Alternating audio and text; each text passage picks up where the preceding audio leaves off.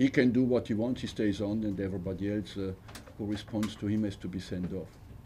It's possible that I think it's unacceptable, his behavior. If you look well at the pictures, what he does to Koscielny before, he pushes him down in the face, he hits him in the face before the throw, and he gets always away with it. It's quite, honestly, surprising.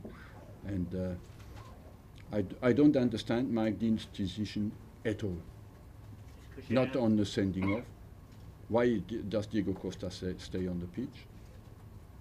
That Gabriel is sent off. Okay, I accept. He has not to act at all.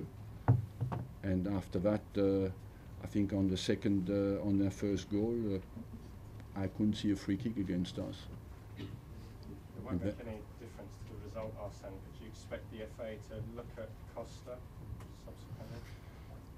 That's the least they could do, but he will do the same again next week and the week after, and he gets always away with it. For me, he's always in provocation, and he uses well the naivety of Mike Dean today.